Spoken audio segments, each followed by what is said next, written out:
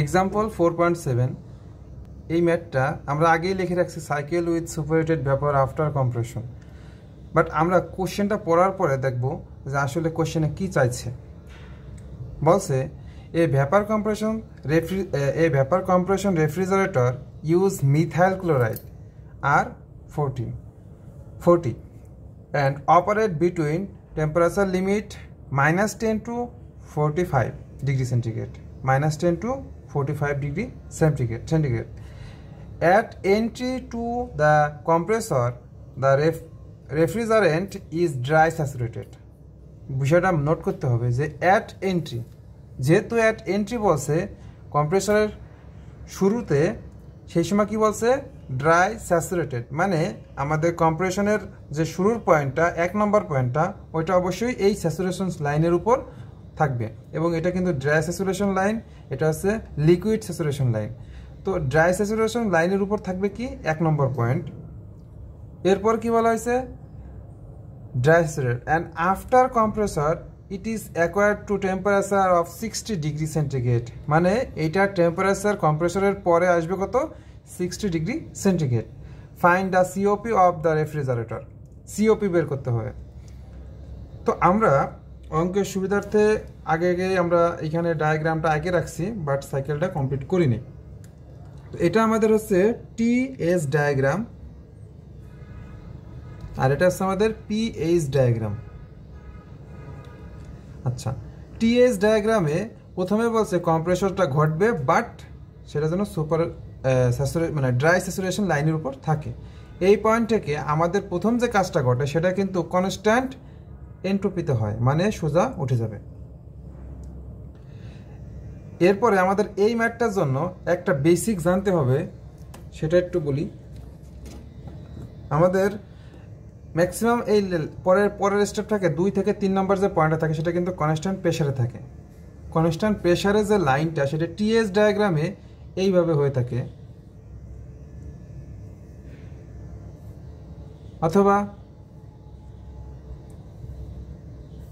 অথবা এইভাবে।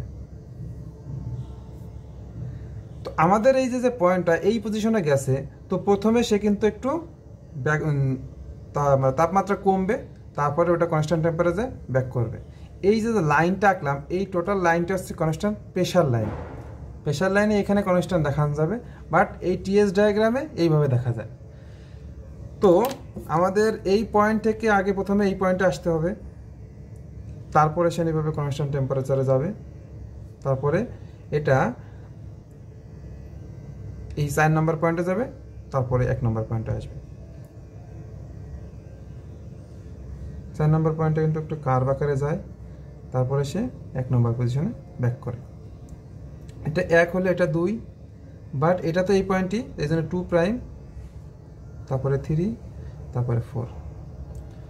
এখানেও অবস্থা সেম, যে আমাদের স্যাচুরেশন লাইনের উপর থেকে শুরু করব, আর এটা এইভাবে বেড়ে যাবে এনথালপি, তারপরে কনস্ট্যান্ট প্রেসারে ব্যাক করবে, তারপর এটা কনস্ট্যান্ট এনথালপিতে, তারপর কনস্ট্যান্ট প্রেসার। তো আমরা এই পয়েন্টটা দেব 1, 2, 2 প্রাইম, 3, 4। এইটুকু আলোচনা মোটামুটি আমরা আশা করি সবাই বুঝতে পারছি। এটার পরে আমাদের মূল কাজ হচ্ছে কি, আমাদের COP নির্ণয় করা।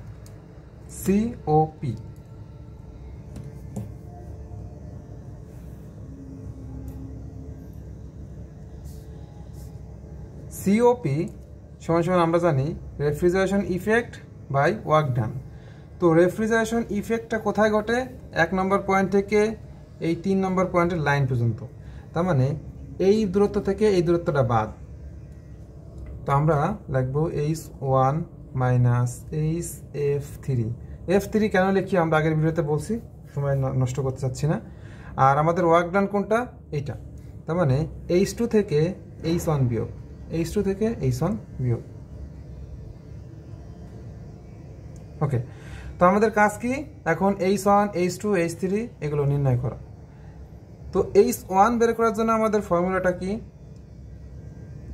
আমরা আগে শিখছিলাম যে লিকুইড হিট প্লাস হলো আমাদের যে ল্যাটেন্ট হিট থাকে তারে আমরা ড্রাইনেস ফ্র্যাকশন দিয়ে গুণ দিয়ে যোগ করি।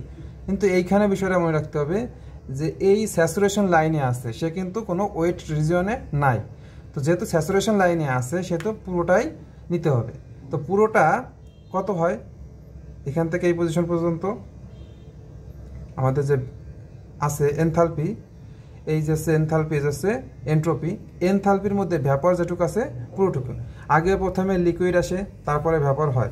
তো এখান থেকে এই পজিশন পর্যন্ত আমরা এই মানটাকে কাউন্ট করব। এই মানটা কেন কাউন্ট করব, কারণ আমাদের নিম্ন তাপমাত্রা আর হচ্ছে উচ্চ তাপমাত্রা। তো কম তাপমাত্রাটা হচ্ছে 1, এই টিএস ডায়াগ্রাম দেখতে পাচ্ছি, কম তাপমাত্রা 1 আর বেশি তাপমাত্রা হচ্ছে 2। তার মানে আমাদের এটা হলো আমাদের H1 460.7 ইউনিট আছে কিলো জুল পার কেজি। আমাদের H2 যদি নির্ণয় করতে হয় তাহলে প্রথমে আগে আমাদের এইখান থেকে এই পজিশন পর্যন্ত জানতে হবে, তারপরে এই দূরত্বটা। তো আমাদের এই ভ্যাপার রিজিয়ন পর্যন্ত আমাদের মানটা জানি, ভ্যাপার রিজিয়ন পর্যন্ত আমরা মানটা জানি। তাহলে H2 সমান H2 প্রাইম প্লাস আমাদের এরপরে একটু তাপ আছে সুপারহিটেড। সুপারহিটের জন্য আমাদের সূত্র আসছিল এনথালপি বার করার জন্য সূত্র আছে এমসিপি ডেল টি। বাট এখানে মাস যেহেতু কনস্ট্যান্ট থাকে সেহেতু আমরা এমটা মানে কাউন্ট করি না, সেহেতু CP del T. Del T বোঝাচ্ছে কি, যে তাপমাত্রার পার্থক্য। এখন 2 থেকে 2 নম্বর তাপমাত্রার পার্থক্য আমরা যদি টিএস ডায়াগ্রাম আসি তখন বুঝতে পারবো। তার মানে 2 থেকে 2 নম্বর ডেল টি বোঝাচ্ছে, তার মানে T2 মাইনাস T2 প্রাইম।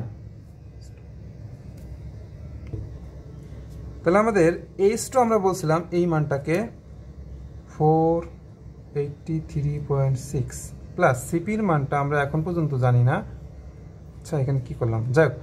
আর T2 মাইনাস T1, তার মানে T2 T1 এবং T2 প্রাইম, এই তিনটা জিনিস জানতে হবে আমাদের এটা হলো 1 নম্বর রিজিয়ন, 2 নম্বর, এটা কিন্তু 2 নম্বর না, এটা হচ্ছে 2 নম্বর 2 প্রাইম, যেটা এই যে পোর্শনটা 2 প্রাইম।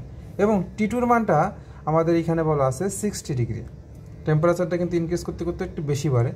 তো T2 মান হলো 60, তার সাথে 273 যোগ যা আসবে তাই। আর T1 এর মান কত, -10 প্লাস 273, আর T2 এর মান হলো 45 প্লাস 273। তো আমাদের T2 এর মান কত, 60 প্লাস 273, একটু ছোট করে লিখতেছি, 60 প্লাস 273। যেহেতু মাইনাস T2 প্রাইম সেহেতু এটাও মাইনাস হবে, এটাও মাইনাস হবে।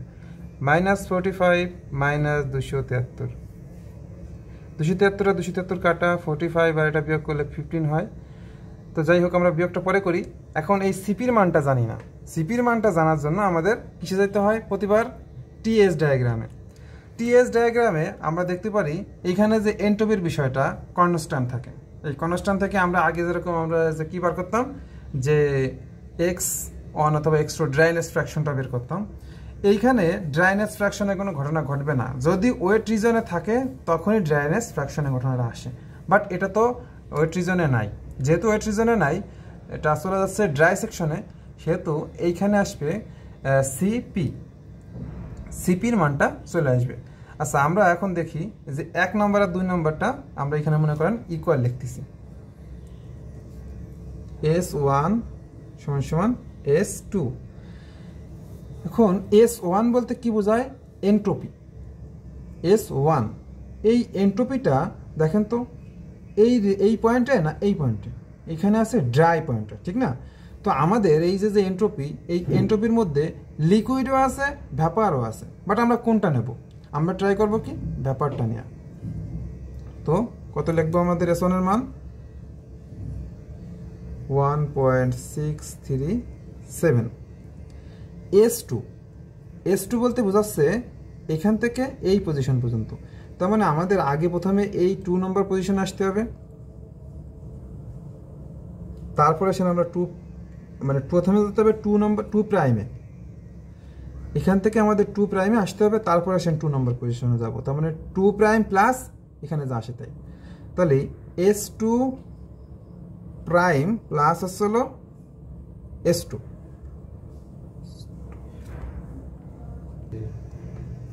তাহলে কি হয়েছে, এই দূরত্বটা কত? এই দূরত্বটা বার করার জন্য আপনাকে জানতে হবে একটা সূত্র, সেটা হলো 2.3 log temperature maximum divided temperature minimum. মানে টেম্পারেচার 2-তে বেশি আর T অনেক কম। তাহলে টেম্পারেচার ম্যাক্সিমাম বলতে T2 বোঝাচ্ছে, টেম্পারেচার মিনিমাম মানে T2 প্রাইম বোঝাচ্ছে। ওকে, এরপরে আমাদের কাজ কি, যে S2 প্রাইমের মানটা কত? S2 প্রাইমের মান হচ্ছে আমাদের এইটা, এনট্রপি এবং ভ্যাপর রিজিয়ন।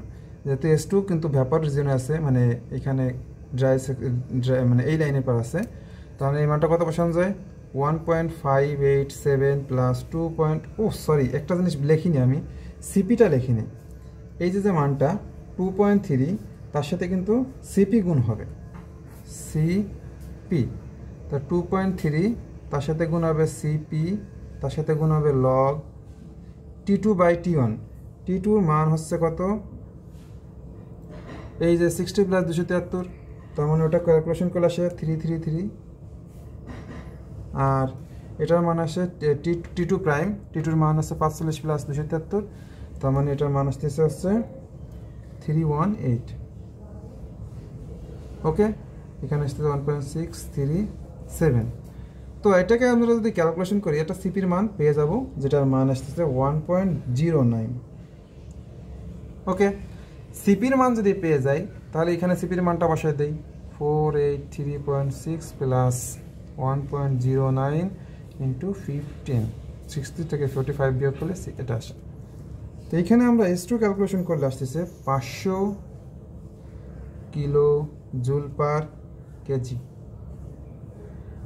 তাহলে আমাদের H1 এর মানটা তো আমাদের গিভেন ডাটাতে দেওয়া আছে, H2 এর মানটা পেয়ে গেছি, আর আমাদের HF3 লাগবে। HF3টা কি? আচ্ছা, HF3 বলতে আমরা বলতাম কি, লিকুইড এনথালপি। তাহলে আমাদের এনথালপি এখানে আছে, এইখানের মধ্যে একটা আছে লিকুইড, এটা আছে ভ্যাপার।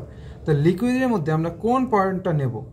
যেহেতু 3 নাম্বার পয়েন্টটা 2 নাম্বার পয়েন্টের সাথে আছে করেসপন্ডিং, তো আমরা এই মানটা নিব। এই মানটা কত? HF3, অথবা HF2-র জন্য কিন্তু এটা লিকুইড, ঠিক না? তো আমরা এই মানটা নেব। তো 2 নাম্বার পজিশন কিন্তু এটা 1, এটা 2, তখন আমরা এই মানটা নিব। কত আসতেছে তাহলে HF3? এটা লিখে রাখি, এখানে লিখলে ভালো হয়। HF3 equal to 133। ওকে, তার মানে আমাদের কাজ, আমাদের H1 এর মানটা কত পাইছি? 460.7 মাইনাস HF3 এর মান পাইছি 133, H2 এর মান একটুকে পাইছি 500, মাইনাস H1 এর মান পাইছি কত? এই যে 460.7। এবং এটাকে আমরা যদি ক্যালকুলেশন করি, তাহলে এটার মান আসে 8.34। এটাই আমাদের অ্যান্সার। তো ম্যাথটা মনে হয় যে অনেকটা কঠিন, বাট তেমন কিছুই না। আমি কনসেপ্টটা একটু আরেকবার ক্লিয়ার করে দেই, এখানে কি ঘটছে। বিষয়টা আছে কি, আমাদের আগের মানগুলো ছিল ওয়েট রিজিয়নে, যার কারণে ড্রাইনেস ফ্র্যাকশন ছিল, আর এটা সুপারহিটেড মানে স্যাচুরেশন লাইন পার হয়ে গেছে, ড্রাই সেকশনে চলে গেছে। তো এই কারণে আমাদের ওই ড্রাইনেস ফ্র্যাকশনের পরিবর্তে সিপি আসবে। এইখানে দেখেন, আগে আমাদের ম্যাথগুলো করতে ল্যাটেন্ট হিট লাগতো, মানে এফজি, বাট এখানে কোনো এফজির মান নাই। এটা এখানে আমাদের কি করতে হবে, যে সিপির মানটা বের করতে হবে। তো সিপির মান বের করার জন্য আমাদের আসলে এই মানটা দরকার। এইখানে আমরা H2 করার জন্য আমাদের প্রথমে H2 প্রাইম, তারপর আসছে, সরি এখানে দেখি H2 প্রাইম, তারপর আসছে 2। তো 2 নম্বর পজিশনটা আমরা কি লিখছি, M CP del T. M যেহেতু কনস্ট্যান্ট, সেহেতু এম কাজে লাগে না, সিপি। এভাবে এখান থেকে করছি, কিন্তু সিপির মানটা আননোন থেকে যায়। সিপির মানটাকে জানার জন্য আমরা চলে আসি এসছে কোথায়, এই টিএস ডায়াগ্রামে। টিএস ডায়াগ্রামে আমাদের এই মানটা যেহেতু কনস্ট্যান্ট থাকার কারণে S1 equal to S2, S1 S2, S1 এর মানটা আমরা বসাই দেবো, S2টার সূত্র করব। কারণ কি, S2 পজিশনে আসতে গেলে আমাদের প্রথমে আসতে হয় S2 প্রাইম, তারপর আসে S2 তে। তো এই জন্য আমাদের কি করতে হবে, S2 প্রাইমটা আগে জানতে হবে। S2 প্রাইমটা কি, S2 প্রাইমটা যেহেতু স্যাচুরেশন লাইনের উপরে আছে, সেহেতু আমাদের এইখান থেকে ডাটা নিব। এখানে এটা হচ্ছে 1 নম্বর, এটা হচ্ছে 2 নম্বর। তো 2 নম্বর মানটা নিব। তারপরে আমাদের কাজ কি 2.3 CP log T maximum by T minimum, এই মানটা, এটা কিন্তু একটা মুখস্থ, এটা বের করতে হয় এনট্রপির ক্ষেত্রে, এনট্রপির ফর্মুলা। তারপরে আমরা এই মানগুলো বসাবো, বসায় সিপি পাবো, সিপির মানটা এখানে বসায় দিলে পরে H2 পেলাম, H1 তো আমরা গিভেন ডাটা থেকে পেলাম, আর HF3, HF3টা আছে কি আমাদের লিকুইড হিট, লিকুইড এনথালপি। এই লিকুইড এনথালপি আর এই 2 নম্বরের জন্য মানে এখানে যে লিকুইড আর 3 নম্বরের জন্য লিকুইড সেম, সেহেতু আমরা এই মানটা নেব, 2 নম্বর পয়েন্টের মানটা নেব, কিন্তু লেখছি কিন্তু HF3। তো এটা আশা করি মোটামুটি 3-4টা ভিডিও করছি আমরা, সবাই ক্লিয়ার হয়ে গেছেন যে এখানে 3 লিখতেছি কিন্তু 2 মান নিচ্ছি, কেন নিচ্ছি। আমি প্রথম দিক থেকে কনফিউজ ছিলাম, পরে আশা করি এখন আমি সহ আপনারা সবাই ক্লিয়ার। তারপরে আমরা ক্যালকুলেশন করবো, অ্যান্সার হয়ে যাবে।